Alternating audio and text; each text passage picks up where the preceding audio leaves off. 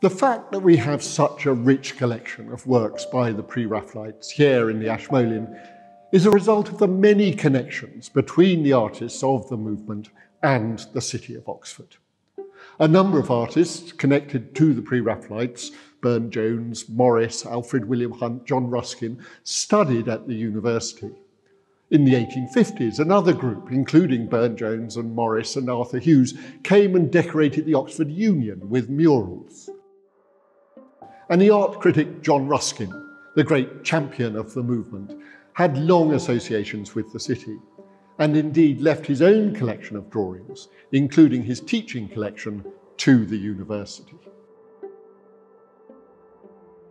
But the most important connection that the Pre-Raphaelite artists had with the city of Oxford was through the support they received from the wealthy superintendent of the university press, Thomas Coombe, and his wife Martha.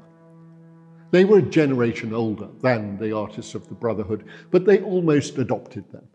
And the young, serious-minded artists would come and stay in their Oxford home, while they supported them through buying and commissioning works. And it is these works that form the core of the Ashmoleans' collections, when they were left to the university by Martha on her death in the 1890s.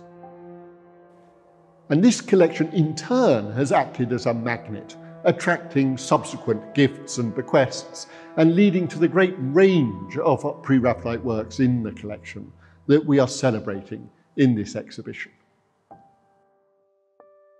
This is a wonderfully characterful portrait, bursting with life and dynamism, conveyed in the upward flicks of hair, of moustache and quiff and eyebrows, the tilt of the head, the swivel of the eyes, the suggestion of a smile. Everything speaks to the vivacity and generosity of spirit of the splendidly bearded Thomas Coombe, unsurprisingly known to the circle of artists he befriended and supported as the Patriarch. If this suggests a man of deep seriousness, Hunt's portrait suggests the opposite, and reveals the warmth and wit of the man who was particularly close to the young Hunt.